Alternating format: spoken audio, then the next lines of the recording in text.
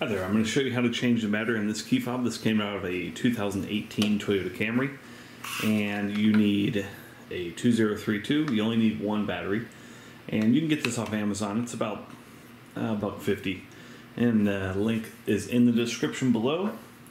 You need a larger screwdriver, and then I find a smaller screwdriver to be helpful.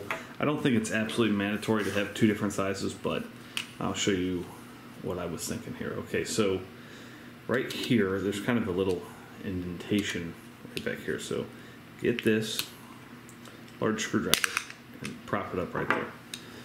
Now Toyota's got a little like cover on this guy, so go ahead and pull that off.